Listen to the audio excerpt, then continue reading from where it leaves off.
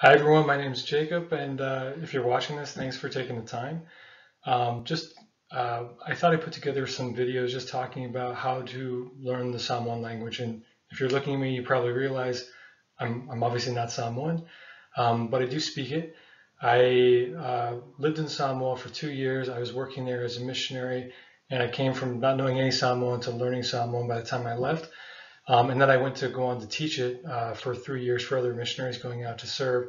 It's just, something. It was a job I really, really loved. It's a really fascinating language and culture, so I just really liked it. I hope that um, there are people out there like yourselves that are interested in learning as well. So that's why I've put these videos together. I'll be hopefully producing more as time goes on. But definitely let me know if you're interested in this topic or if these are helpful to you or if there's other comments you have by hitting the like button or subscribe or just leaving comments below. Again, this is something I'm really interested in, so I do want to make sure I'm responsive to what's actually helpful for people out there. Whether it's you want to go visit Samoa or you have Samoan speaking friends or family, or if you're of Samoan descent but don't speak Samoan but have family members that do, hopefully this is helpful. So without further ado, maybe just before starting that, my entire intention is to go over some of the basics in terms of Samoan pronunciation, Samoan grammar, and really hopefully give the building blocks to you to actually just plug in your own words so you can start actually communicating with those friends and family members of yours, or again, to kind of, if you go and visit there, it's a beautiful country. If you go and visit there, have some tools with you to be able to actually converse with some of the people you meet a little bit, better than you would have otherwise. So without further ado, this first video, I thought we'd kind of just really cover the basics. So just talking about the Samoan alphabet, some of the different phonetic markers that we'll see in spoken Samoan, some of the pronunciation variances with English. I think it's important to talk a little bit about vowel combinations in Samoan. Vowels are used very heavily. You can't even have two consonants really next to one another in a word. Every word ends in a vowel, so vowels are really important. And the way that they get combined in Samoan is, I think, a little bit more unique than what we might see in English. And then touching a little bit on colloquial Samoan versus formal Samoan. Depending on your background and your exposure to language before, formal Samoan might sound a lot different than what you've been accustomed to hearing. So I wanted to make sure that we touched on that. So first and foremost, the Samoan alphabet. You'll notice that instead of 26 letters, we really have 17. And there's actually 3 of those that are really only used for imported words. So they weren't necessarily there in sort of the original Samoan language, but they've since been adopted to basically accommodate some imported words from, say, English or other languages. So again, these slides here, I'm always going to post a link to them so you can download them before you even watch the video. You can kind of take notes if you feel like it going along. So they'll be definitely there for you guys to download. What I'll plan to do in these videos is just kind of demonstrate the pronunciation or kind of going back and forth and give some explanation. But hopefully these are kind of tools that you guys can reference back to if it's helpful. But just kind of going through the pronunciation of the letters. It'll demonstrate sort of how the vowels sound as also the consonants. So I'll just kind of go down the list. A, E, I, O, U, Fa, Nga, La, Mo, Nu, Pi, Sa, Ti, Vi, He, Ka, Ro. So in the next couple of slides, I'll kind of go over really how those differentiate, but just real quickly, again, the vowels are important and their Latin vowel pronunciation. So if you've spoken Spanish before, kind of familiar with how the vowels sounded in that language, it's the same here. They don't change at all. So again, we'll kind of look at the next slide. Before we get to there though, a couple of phonetic markers that you'll see all the time in Samoan are the glottal stop and the macron. So the glottal stop almost is like its own letter. And really what it represents is it's like a hard stop right in front of a vowel. So I've got a couple examples there, and so hopefully you can hear it when I demo it. But the first one being fa sa mo. So you hear that fa, you really just you stop basically saying anything. Again, it's usually between 2 vowels or right in front of a vowel. So fa Samoa. The next example there is o, o. So it's really important that you really stop and do a hard start again. The next one there's oi. So that's an example of where it doesn't necessarily separate two vowels, but it comes right in front of another one. So oi, oi. So you can kind of hear it's a harder punch almost when you say it. The next one is a macron, and really this is a phonetic marker that modifies vowel sounds, and it's really the only modification to vowel sounds in Samoan, the only true modification, and all it does is it elongates the sound that you make with that vowel. So if you ever see that macron over a vowel, it just means you hold out that sound a little bit longer. So again, a, e, I, o, u, but if you have a macron over it, it's just a, e, I, o, u. So in the examples I have there, the word malo, that's worth a macron over both the A and the O, as opposed to, for example, if you didn't have those macrons there, it would sound like malo. Or if you just had a macron over the O, it would be malo. And in fact, the word malo is a word in Samoan, and it's very different than the word malo. So it really does have a meaning. It's not just oh, this sounds cool or something. It's actually important in differentiating the meaning of different words. And then the other example there is oamai oi. So here we actually have a glottal stop and we have a macron, but again, we elongate that A sound because of the macron. Oamai oi. So moving on, I thought I'd highlight some of the differences in the pronunciation with English. And again, some of these might sound subtle, but they're worth the investment, because if you don't put some time in learning these up front, it'll always, like, your accent will always be pretty strong, at least in my opinion. So I guess the things I'd highlight first, again, vowels being really important. They're Latin pronunciation and they never change. Like English, the letter A can be pronounced at least 3 different ways. It can be can be a, can be a, it can be, as well. In Samoan, it is always a, no matter what. The way that vowel pronounced, no matter where it falls in the word, where it falls in the sentence, it was always the exact same sound. The consonants in Samoan, there's a lot that are just like English, and that makes it easy. But there's a few differences that I want to highlight. So in particular, the consonants T, P, and K. In English, we pronounce this, we aspirate these consonants. And what that means is there's a puff of air that comes out of your mouth when you say these consonants in English. And you can actually feel that puff of air when you put your hand in front of your mouth. So if you were to say, like for example, kite, you actually feel like that puff of air right in the beginning when you say kite.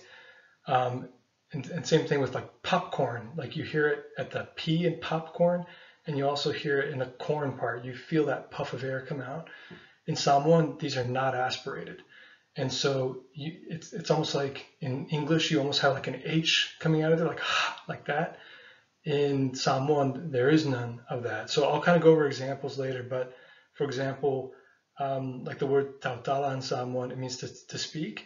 And if you put your hand in front of your mouth and you say tautala, you don't feel that puff of air. If I was to say that with like a more English pronunciation of those T's, it'd be like tautala.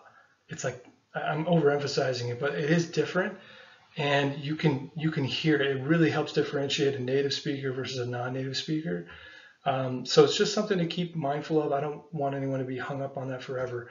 But if you're kind of looking to really invest in this, I would just think about that difference, because it really does stick out and it's not necessarily immediately obvious. The last one I'll talk about here is super obvious.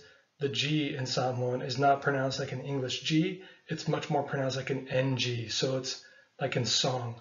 So for example, the word for language in Samoan is ngangana, and those are both G's. You can kind of hear the ngangana. So it's that NG. It can be a little tricky to get a hold of at first, but I think you guys won't have problems picking it up if you just think of it as an NG. In fact, in Tongan, they have the exact same consonant, but when they've adopted an alphabet to their language, they actually just wrote this as an NG. NG is a single consonant in Tongan. So it's just kind of interesting how that works. Um, I want to talk a little bit about the pronunciation of words. The emphasis on Samoan words, unless otherwise marked with like a macron or something like that, it's really on the second to last syllable. So kind of what I mean is like for these two words that I've got here in an example, malamalama, you can kind of hear on that second to last A, it's like malamalama. Same thing with tangata, it's the emphasis is on that second A, tangata. Again, tangata. So hopefully that makes sense, but you'll see that all the time when I'm demonstrating something. You'll hear me say it. It's just something to keep an eye out for.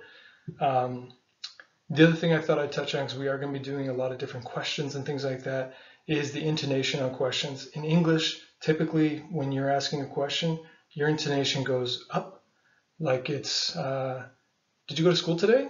And you kind of, like if I was to draw that out, I'd be like, did you go to school today? And you've got that upward intonation at the end. It's just a very typical way we ask questions in English. In Samoan, it's actually almost the exact opposite. In reality, we actually go down at the very end of our question to make it clear that we're asking a question. So for example, what I have there is "Owailoingo," and that's really how you ask what's your name in Samoan. But you can hear that intonation at the very end of where I kind of drop off. It's "Owailoingo." Or the next one I have is "Ofeti alawai." That's where are you going in Samoan. So again, it's "Ofeti alawai," and just at the very end we kind of drop off. So practice when you do questions, or when you see questions written, try and adopt that intonation, because again, just like in English, it would be really confusing if you didn't use the correct intonation. It'll be confusing in Samoan as well. So it'll just kind of go a long way in helping your friends or family that you practice with, or the people that you might meet. It'll just kind of help it be a lot more understandable. I wanted to talk a little bit about vowel combinations. I think a fancier word for vowel combination is just diphthong. And really, like I said, vowels are really, really important in Samoan. Not that they're not important in other languages, but we combine vowels in Samoan, and it might sound like a completely different sound, but in reality, if you see, like for example, in this first example, if you see an A and an E written together, you know that those vowels, the sounds those vowels make, they don't change no matter where they are in the sentence, where they are in the word. So you're going to be saying an A sound, and you're going to be saying an A sound, because you see both a letter A and a letter E. But it can be kind of subtle.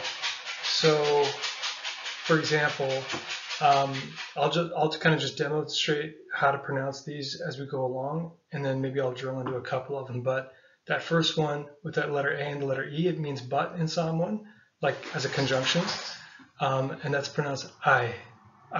So you can see, if you slow it down enough, it should be pretty easy for you to do. But when it's said really closely, it can kind of, maybe it can kind of slip your attention. So this one's almost like eyeball. That's kind of how it is. I. The second one sounds really similar, but totally different word. It means to eat, and that's the letter A and the letter I. And so that's pronounced ai. And you'll notice that I'm saying an A and I'm saying an E sound. I'm just saying them close together. So ai. Third one down, ao. Again, I'm saying all the same vowels, but I'm just saying them close together. This happens to mean, it's the word for must or cloud in Samoan.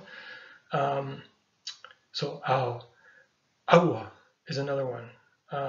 If there are any of you out there that grew up in a Samoan speaking family, you probably heard this a lot. It just means don't. Like, it's something I tell my son all the time, so I'm sure everyone else heard it too. Aua. Last one in that column is lo.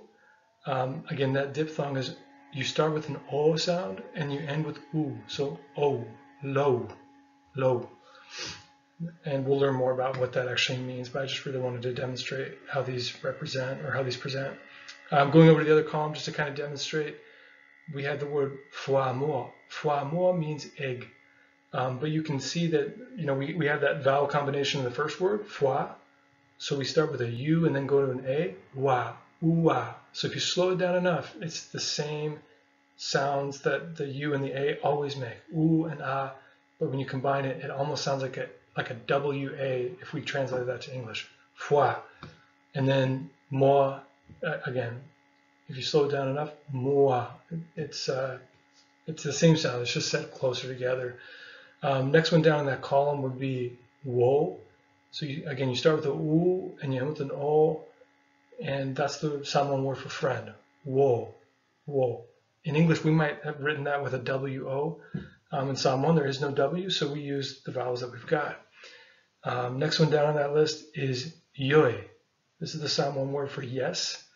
But again, it's all vowels. And if you slow it down enough, ioe, it's the same sound that those vowels always make. Ioe. And you just kind of flow it together, and that's how it's pronounced. Ioe. Next one down it's Yesu. It's just a good example of a diphthong. This happens to be the Samoan word for Jesus. My background is a missionary, so I had to put that in there. And then last down that list is Yate. This is a difficult word to explain, so it's not very important, but it's just, I just wanted to show examples of how different vowels are combined in ways that may not have been intuitive, to the native English speaker.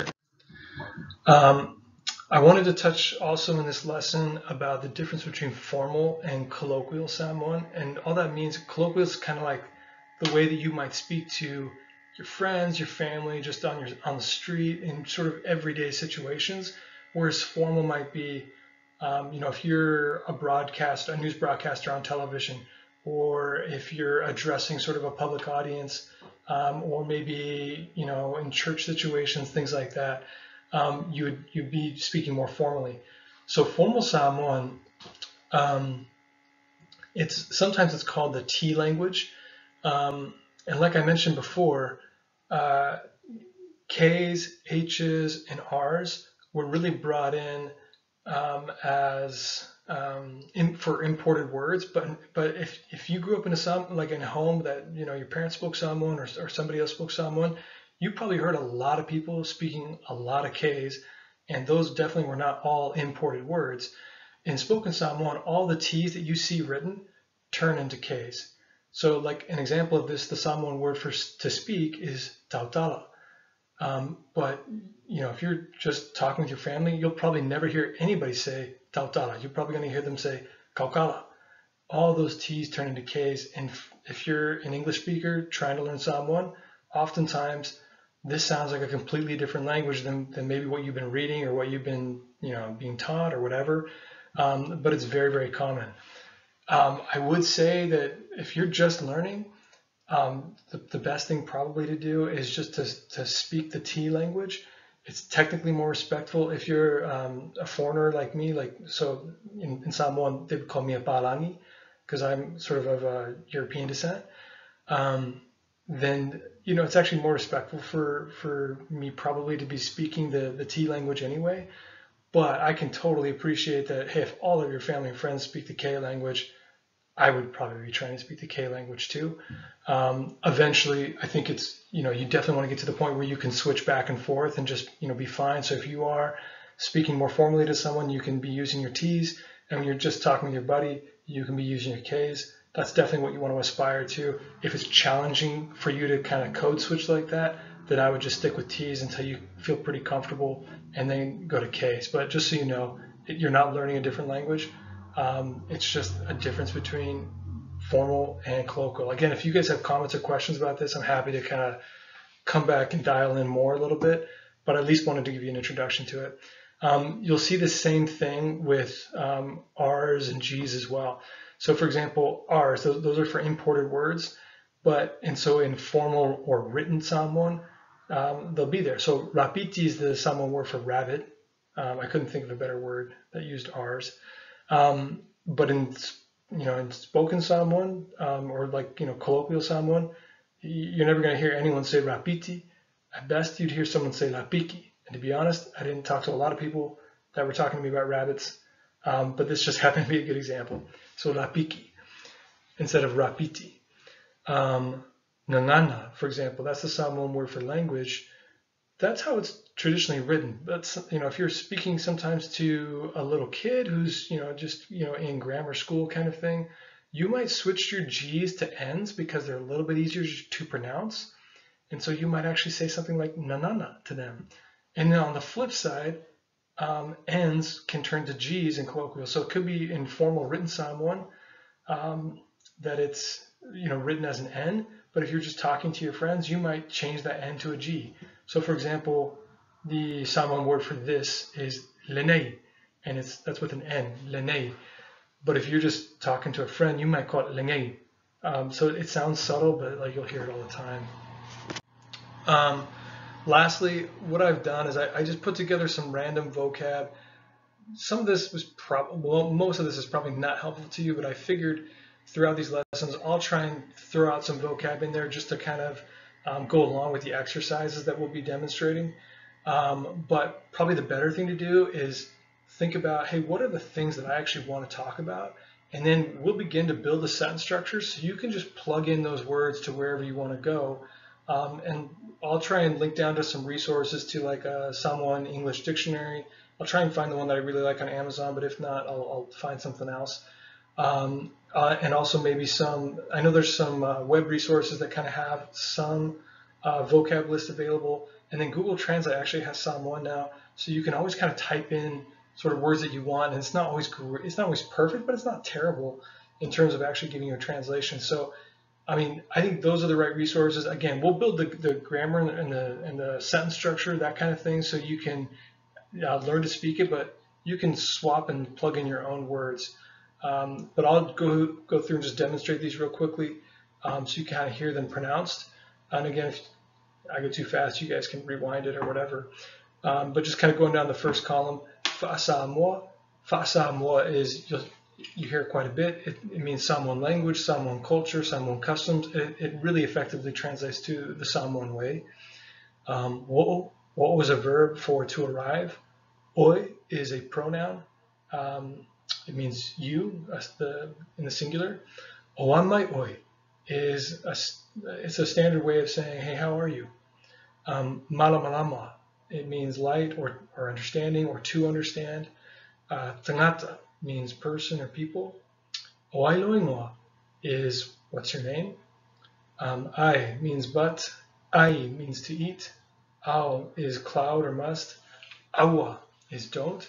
Lo is a possessive pronoun, so we'll talk more about those in future videos. Fuamoa is egg, literally translates to chicken fruit. The only reason I put that up there is because we're going to see foi quite a bit because it's a common prefix in certain words. Wo is friend. Yoi is yes. Leai is no. So I'll say that one more time. Leai. Tautala is to speak. Rapiti, for whatever it's worth, that's rabbit. Nangana is language. Malo is a sort of a less formal hi, or it kind of more effectively translates to congratulations. So we'll go over more of those later. And then ofetialoi is a way of asking a question of where are you going. So again, hopefully this was helpful. If you guys do like it, please click that thumbs up button or subscribe or leave a comment, some way to kind of indicate that, hey, this is something that people find useful. And if it is, then I'm happy to make more. Again, thanks for your time. Hope it was useful. Let me know. Thanks. Bye.